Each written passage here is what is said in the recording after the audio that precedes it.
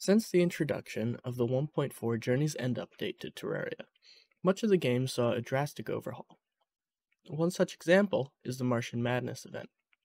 Once an already challenging event was made even harder by changes to the saucer's attacks, which, according to the developers' official patch notes for the game's 1.4 update, can now shoot their death beam through blocks. This made the old tried-and-true approach of hiding underground far less viable. Being forced out of cover can make the game far more frustrating, and the event might even feel like a chore. However, it doesn't have to be this way. With proper preparation and a good understanding of how to approach the fight, you can make this event a breeze. The first step is preparation. There is much to be done to make your character as prepared as possible for the fight ahead. Firstly, you must pick a class. This will determine what armor, weapons, and accessories you use in the fight. Because this fight requires high mobility and a decent amount of defense, I would recommend speccing into a ranged class for this fight.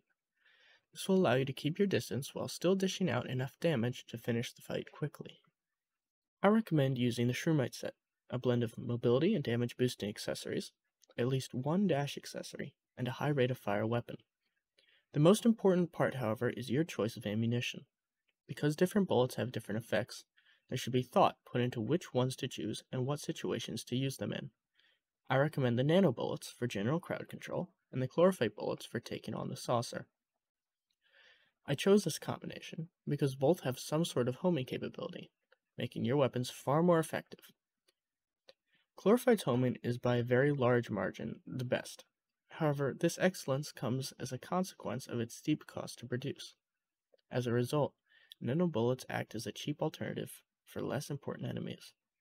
When using this setup, it is very important that you get comfortable with switching ammo on the fly, and avoid wasting the more expensive ammo unnecessarily.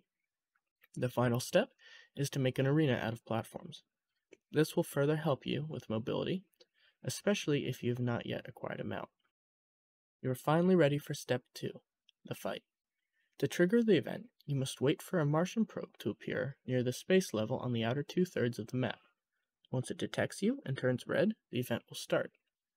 Begin by using the nanobullets to take out the lower level enemies. As you do, the event progress bar will fill.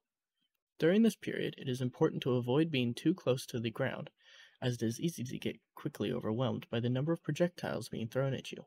Staying up high allows you to not have to worry as much about them, as well as making them easier to dodge.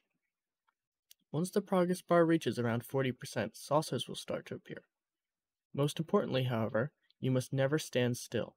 This drastically increases your odds of taking damage from stray projectiles. Now it is time to switch ammo and take on the saucer. According to the official Terraria wiki, in its first phase the saucer will cycle through 4 attacks.